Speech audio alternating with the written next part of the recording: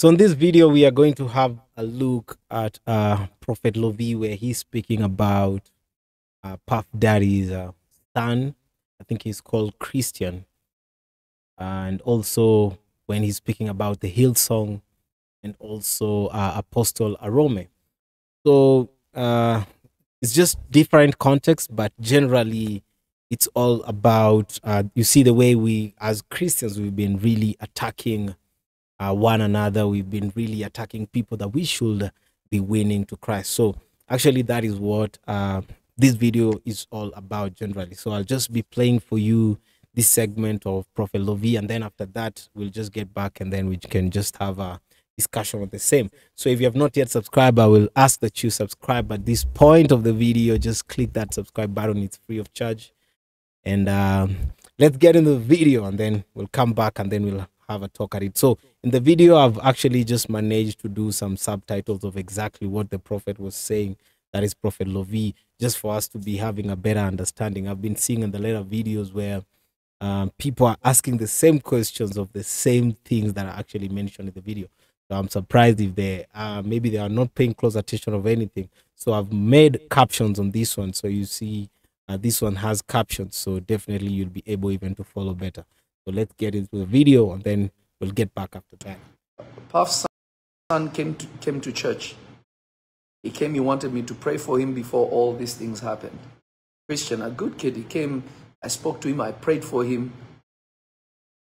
And one of his friends was with tears in his eyes, and he was like, Prophet, to be honest with you, it is the first time I have seen somebody that looks like me, that is walking with God like you.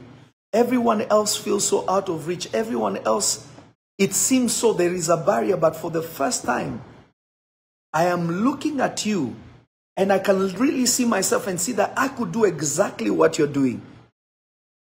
Look at how the Lord Jesus caught him and how the Lord Jesus ministered to him. But you see, when your love has grown cold, the side effect is offense.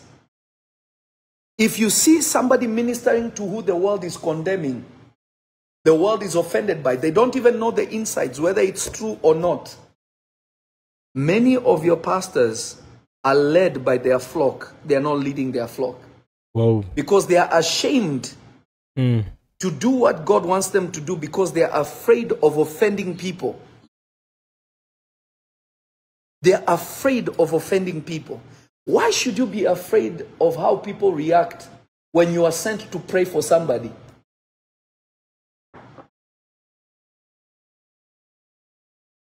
Yeah, that's true. That's a very good Is question. somebody understanding what I'm trying to say?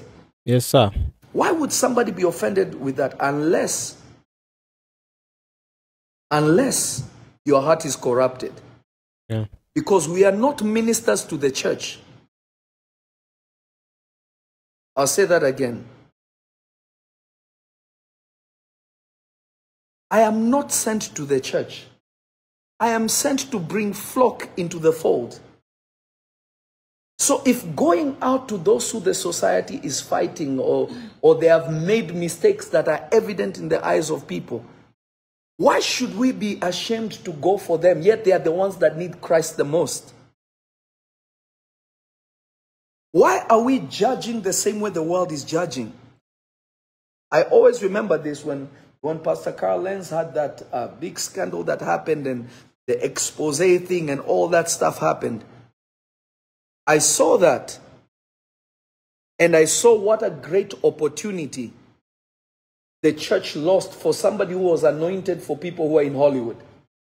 Yeah, he is talking about Hillsong. I commented about it. I don't know Pastor Carl Lenz. He's not my friend.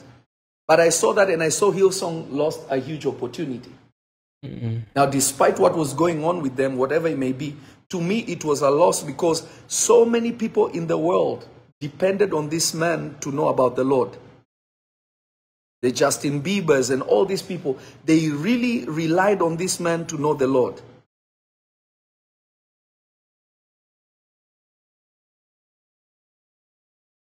When he fell, did he just say not when really he fell? He made a mistake.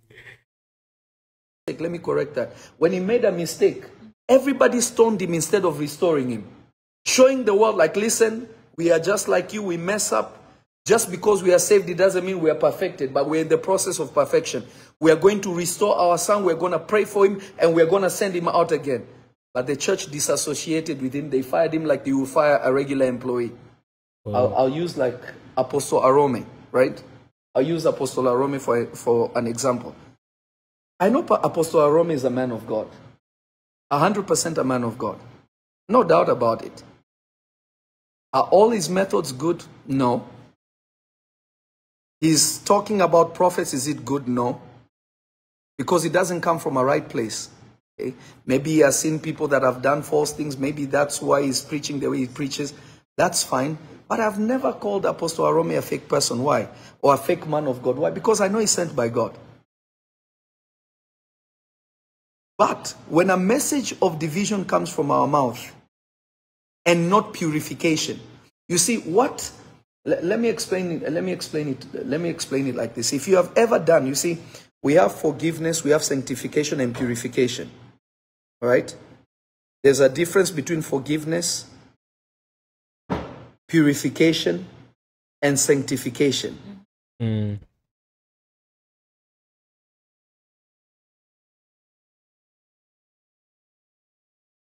Forgiveness is when what you have done, God has taken it away.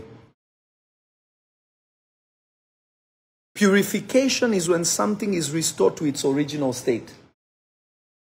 All right? It has become pure, meaning it was a certain condition, it got messed up, and now it's being purified, meaning it's being restored. It's being restored to its original condition. And then there is what? Sanctification. To sanctify is to put your spirit in the place that God actually wants it to be. Because after you are pure, now you need to what? Be sanctified. You need to be set apart for God's use. So a man of God or a woman of God brings people to purification and sanctification. Not by division. Because if I tell you to repent, but your burden is heavy for you to carry, how will you repent?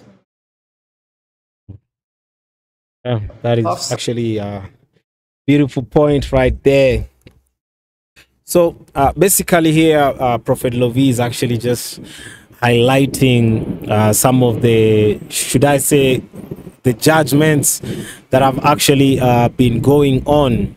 And it's been crazy, really. There's been a lot of exposing here and there. And Jesus didn't call us to any ministry of exposing. Let us just be clear on that. But rather he called us to preach the gospel to those who are lost.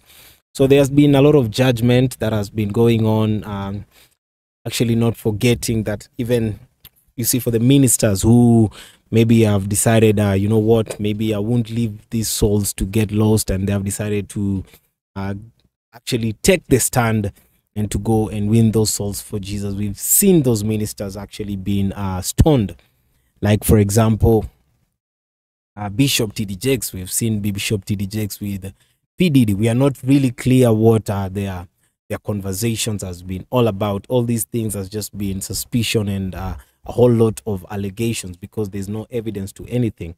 The only evidence that is there is that there are pictures actually that were online, and those pictures we can be able to see that P.Diddy posing with Puff Daddy. But no, I'm saying actually it's Bishop Jakes posing with Puff Daddy. So those pictures were actually analyzed by different people, and people had different opinions.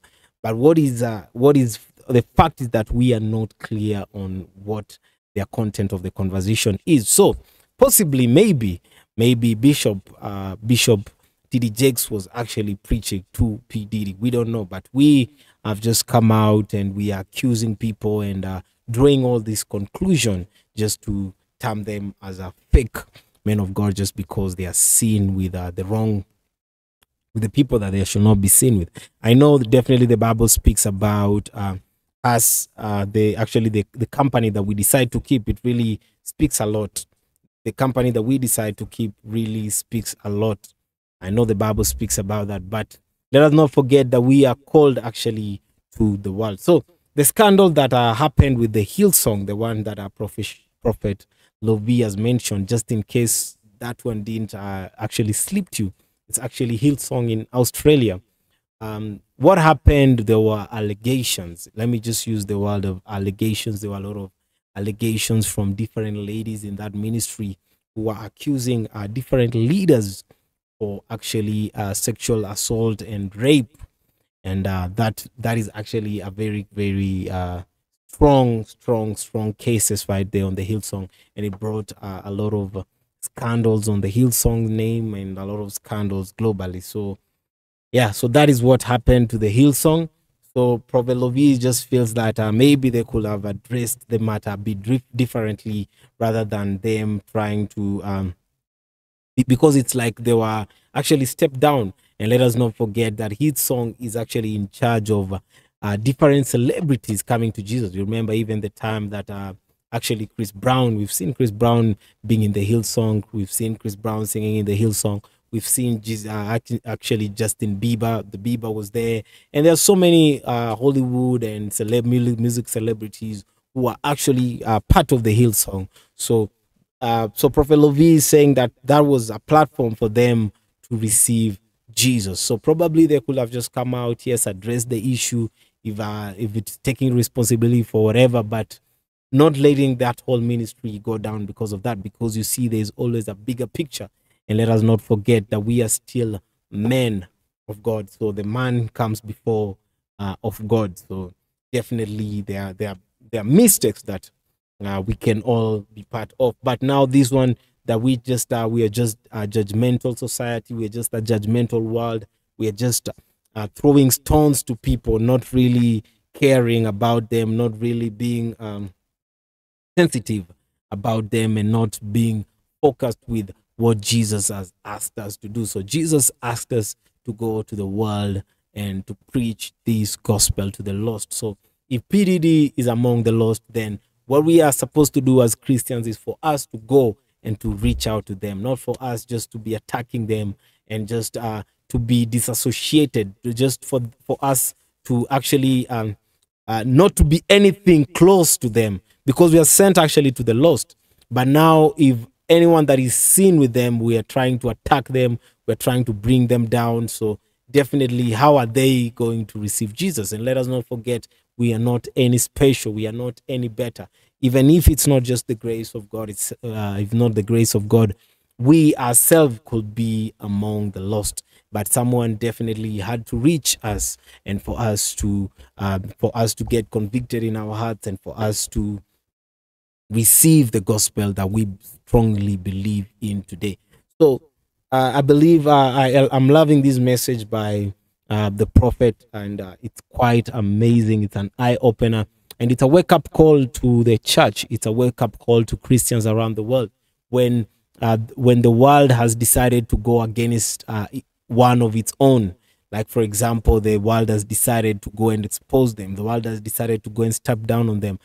For us as children of God, is not on us now to join the world and do the same, but for us is to show the love and to spread that love that Jesus actually asked us to do. He said that that is the greatest. The greatest is love, laying your life down just for the other.